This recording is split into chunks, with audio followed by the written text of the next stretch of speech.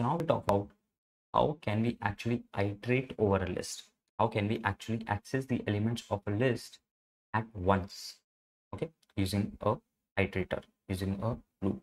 Okay, so let's talk about it. Iterating means nothing but looping. Okay, so iterating over a list. Okay, how can we loop over a list? How can we access all the elements using iteration? Okay. Now there are various approaches, but the most famous two approaches are that we're gonna be talking about, and I'll also tell you which to use when. Okay, the first one is direct access. Okay. First one, A1 is directly accessing or directly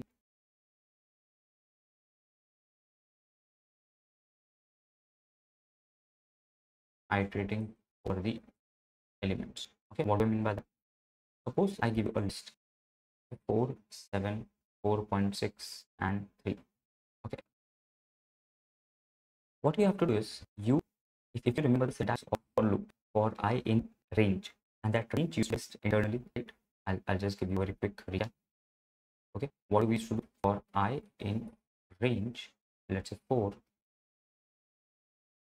Okay, print I.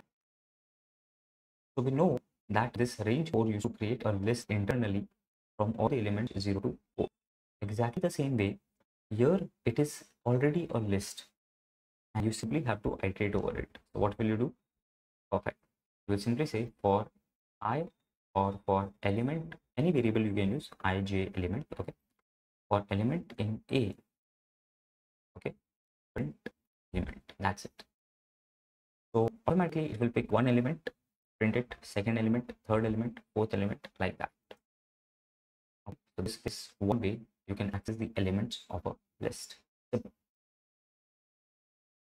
Okay, way one.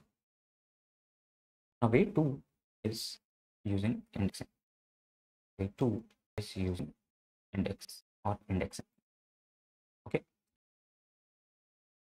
Now what is this? As you know that this is a of 0, a of 1, a of 2, a of 3.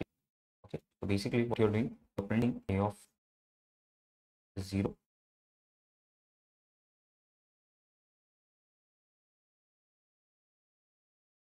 and a of 1 like this. Okay, and a of 2, a of 3, a of 4. As you can see, only the index is changing. And what is index ranging from?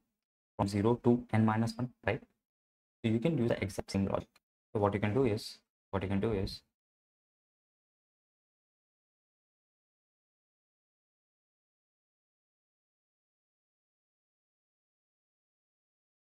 you can first find the number of elements in the list, the length of it, and then you can simply say for I in range n. Okay, but if you print I, it will actually print indexes from 0 to 3 because n is of length 4, right? Length is of length 4. So instead of printing a, you have to print a of I. Understood? Because the index is the variable 1, 2, 3, 0, like that. So if you simply do this, ta-da, this is another way to access the elements or to iterate the elements of the list. Okay.